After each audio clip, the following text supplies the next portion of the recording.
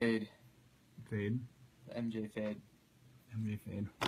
Hey, how can I turn this around? Can I turn this around? What's up, guys? Just hanging in the studio.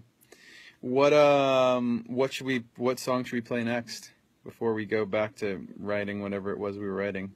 We needed a palate cleanser really bad. Yeah, we needed some ginger for our ears. Ginger, olive oil.